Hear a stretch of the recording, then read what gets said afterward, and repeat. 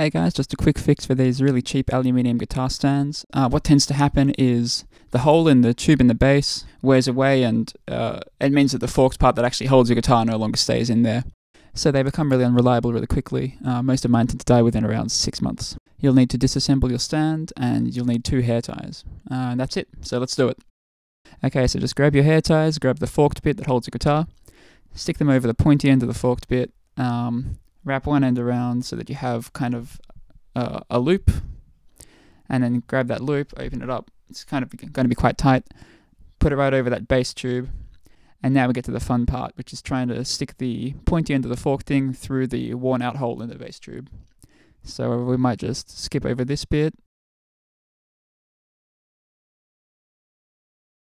One thing to note is that depending on how worn out the hole is, you may need to actually flip over the fork thing as you normally would.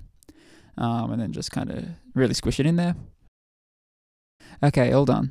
Flip it over, fix up the rubber bands, make it look all pretty.